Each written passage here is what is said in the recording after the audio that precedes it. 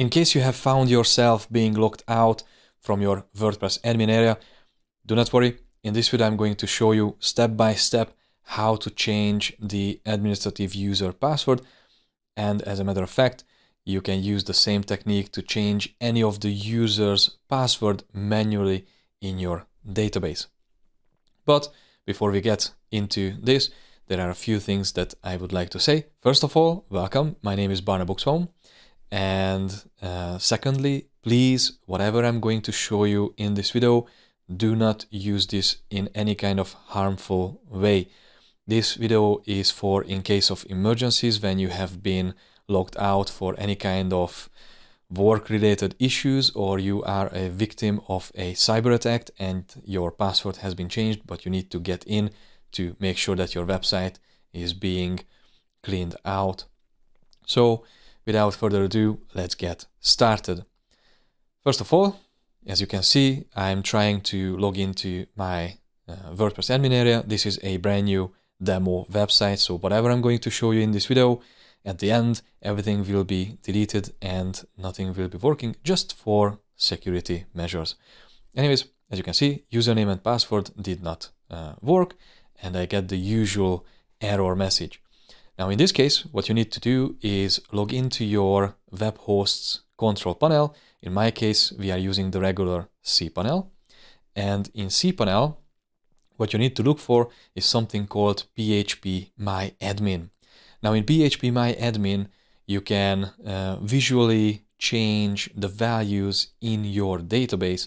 And this is the place where everything is being stored. So your user information, your post information, options, settings, everything that you can think about of your website, everything is stored in the database.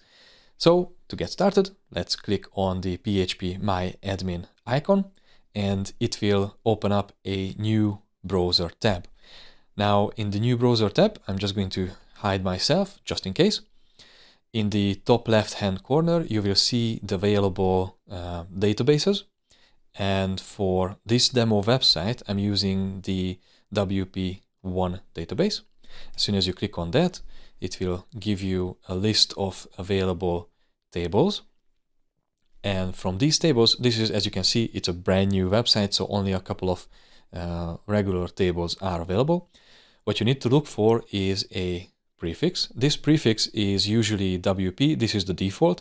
But for security reasons, it's usually being changed when you're installing a brand new WordPress website. So prefix is not something that you're looking for. What you're looking for is the users table. As soon as you see that, just simply click on that and it will give you a list of available users for that website. In my case, this is a single administrative user with the user login, the user password being encrypted. So if you see this password, this is not going to work no matter what, but I'm going to explain this in a moment, how to get your password encrypted. And the regular usual information, the nickname, email, the site URL, and when this user has been registered. So this is something that we don't really need in this case. What you need to do is use the edit button. And as soon as you click on that, it will give you a different version of the previous information. In this case, you can actually edit and use different functions.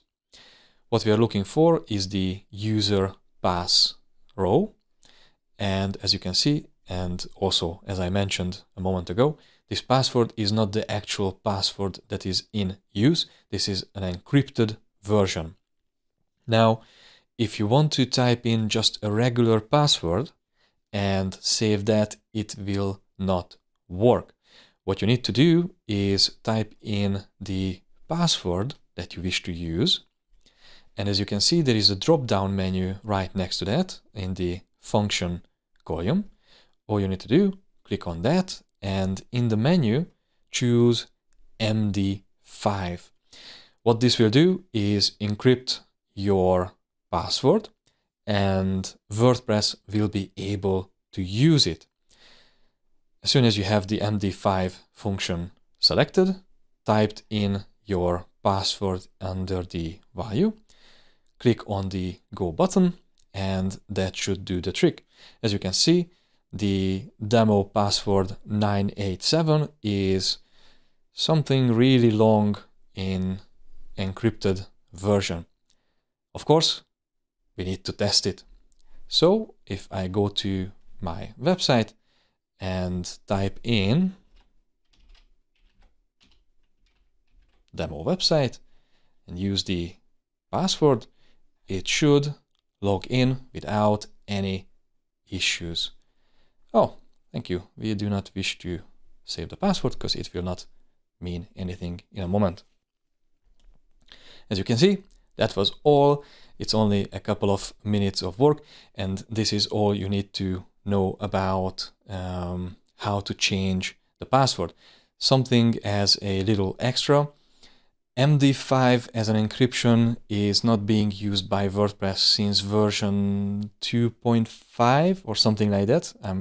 I might be wrong, but something from the early days.